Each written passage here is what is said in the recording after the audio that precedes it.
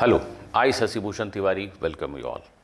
आज के वीडियो में हम मैकेनिक्स के ऊपर एक so called multi concept question करेंगे और ये क्वेश्चन आप सभी स्टूडेंट्स के लिए जो 11th से 12th में जाने वाले हैं उनके लिए एक बढ़िया चेक साबित होने वाला है। आप खुद को चेक कर सकते हैं, जज कर सकते हैं कि आपकी प्रिपरेशन किस लेवल पे है।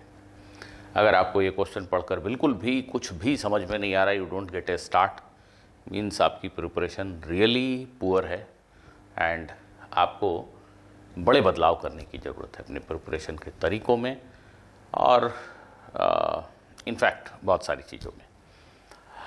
और जिन स्टूडेंट्स को ये क्वेश्चन पढ़कर फील आता है कि हाँ क्वेश्चन हम समझ रहे हैं कि ये किन चीज़ों पे बेस्ड है और वो मेरे सॉल्यूशन को देखने के बाद अगर पाते हैं कि वो काफ़ी हद तक सही डायरेक्शन में जा रहे थे, तो उन स्टूडेंट्स ने अच्छी लगन से प्रिपरेशन की है और वो अपने प्रिपरेशन में थोड़ा सा अंडरस्टैंडिंग को और जोर देना शुरू कर दें rather than chasing the number of questions.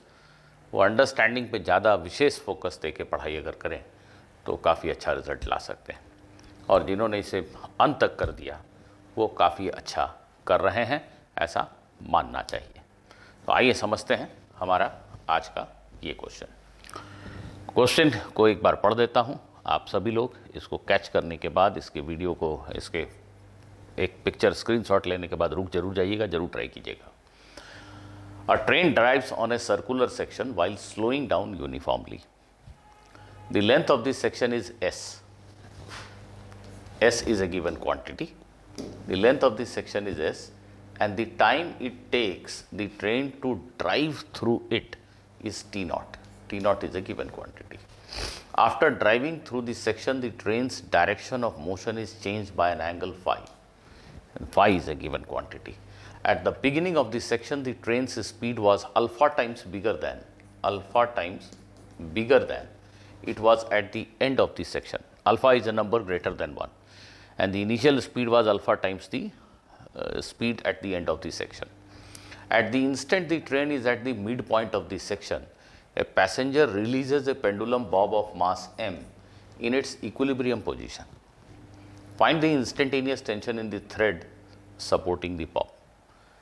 A passenger in the train just releases a pendulum bob. A pendulum bob has been suspended from the ceiling of the train, and passenger somehow brings the bob to its equilibrium position and releases it.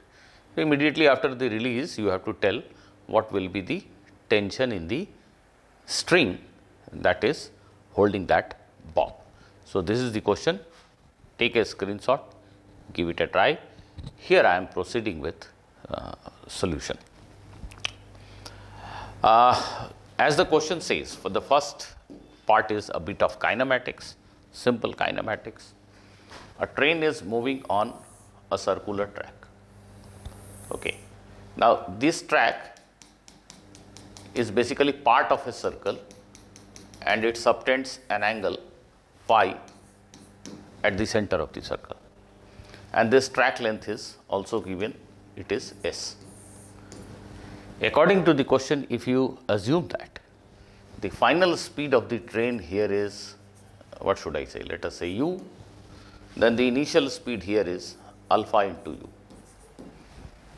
The speed initially at the beginning of this section is alpha times greater than the final speed at the end of this section. Alpha is a number greater than 1. So if the final speed is u, then initial speed is alpha u. And it is said in the question that train is accelerated uniformly. Its speed is changing uniformly. So what does it mean? The speed of train is changing uniformly means the tangential acceleration of the train is constant. This, if you assume that the train is a particle, then it is going in circle and its tangential acceleration component that is in the direction of tangent, that is in the direction of velocity, is a constant number, right? So if a particle is traveling on a curved path and its tangential acceleration at happens to be constant, then you can use these relationship v is equal to u plus at For writing the speed of particle at any time t, if its initial speed u is known, here a stands for the tangential acceleration. Right. You can also use the other two equations, that distance traveled is equal to ut plus half a t square. Remember, a stands for the tangential acceleration. Similarly, the third equation can also be used, v square is equal to u square plus 2as. Here a stands for tangential acceleration. So, if you know these things, you can easily work out the value of u as well as tangential acceleration in terms of given quantities. So, that is the first task that you need to do, because u is not a given quantity, s is not a tangential acceleration is not a given quantity, s is given. It is given that time taken to reach from here to here is t naught, time is given, this angle is given. So, you have to express tangential acceleration as well as initial velocity or final velocity in terms of given parameters. That is your first challenge, and I have already given sufficient hint that you can use these equations. I am doing it in a slightly different way, though it is very much same, but appears slightly different. When acceleration is uniform, when the acceleration is constant, in that case, the average speed can be written as initial speed plus final speed by 2. So, initial speed is alpha u, final speed is u by 2. This is average speed into time t naught, this is distance traveled s. So, straight away you can see that u is 2s by alpha plus 1 into t naught, right. So, you get the value of u in terms of given quantities, in terms of quantities given in the question. The first thing is done. Now, if you wish to write tangential acceleration, again you can do it. Tangential acceleration, like in terms of given quantities, can be written using these equations, isn't it? V is equal to u plus at, or v square is equal to u square plus 2as. Let me write, I have not written the third equation, let me use that one only. U square is equal to alpha u square, final speed, initial speed, minus 2. I am writing tangential acceleration. I don't know if I said something else a while ago. We are trying to find out tangential acceleration. So, this is v square, u square. I have written minus sign because it is retardation. Alpha t is basically, tangential acceleration is basically in this direction. It is retardation as the speed is slowing down. So, I have written minus sign into distance traveled, right. Because I know the value of u, so I know the value of at now. What is at? It will be alpha square minus 1 into u square divided by 2s. So, u is known to me, you can substitute it here. It will become alpha square minus 1 into 4s square 2s alpha plus 1 whole square t naught square. U square is 4s square, alpha plus 1 whole square t naught square, alpha square minus 1 by 2s. So, this gives you tangential acceleration as 2s alpha minus 1 alpha plus 1, you can put it like this. So, it will become alpha minus 1 by alpha plus 1, right, and t naught square will be there in the denominator. So, this basically completes the first part of the question, I would say. You have written the tangential acceleration and the initial speed u in terms of given quantities, right. Now, the next thing that you need to understand is when the train is at the midpoint of the circular section, what is its acceleration? What is its acceleration? So, it is important to realize that when train is at the midpoint of the circular section,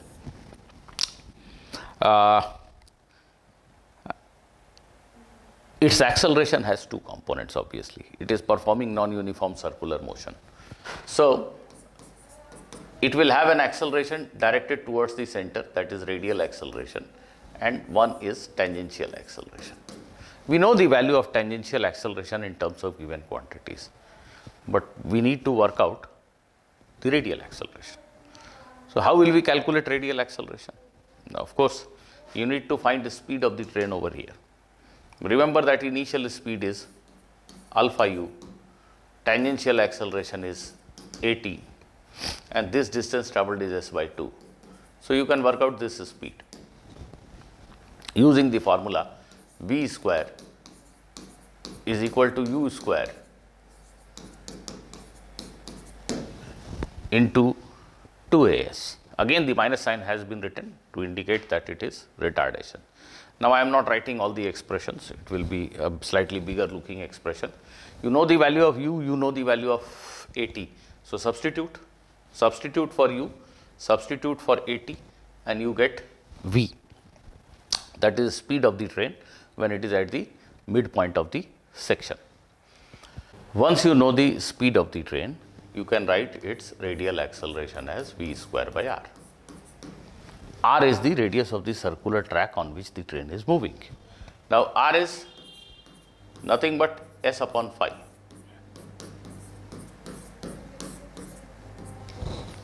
Right? You will have to write all these expressions on your own. Please do it.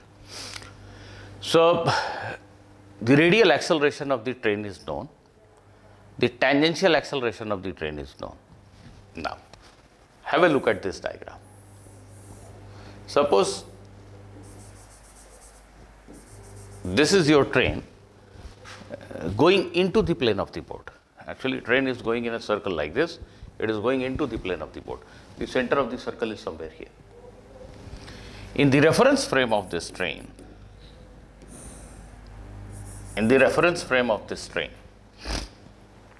if you consider this pendulum bob, then it will experience two so-called pseudo forces. The whole train,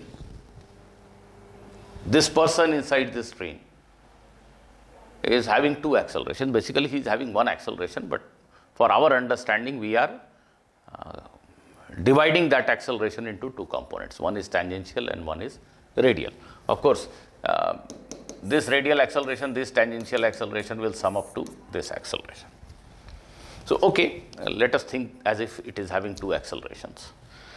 So, this pendulum bob in this reference frame will have two pseudo forces.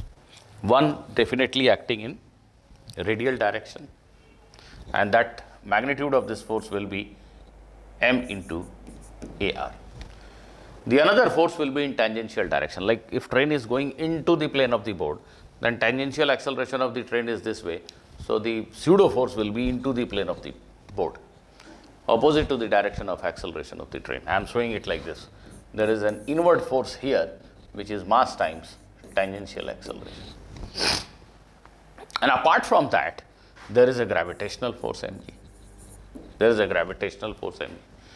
So, actually in this reference frame, this pendulum bob will be experiencing three mutually perpendicular forces apart from tension. Just forget about tension. Then there are these three mutually perpendicular forces. So, what will be tension? Tension will be a force that will be equal and opposite to resultant of these three mutually perpendicular forces. So, what is the value of tension? Oh, tension in the string will be nothing but m into ar square, at square, g square. So, I have already told you how to write at. I have not written the exact expression, but I have given enough hint how to write ar. So, if you know at, if you know ar, you know the value of tension in this string. Have a nice day. See you again.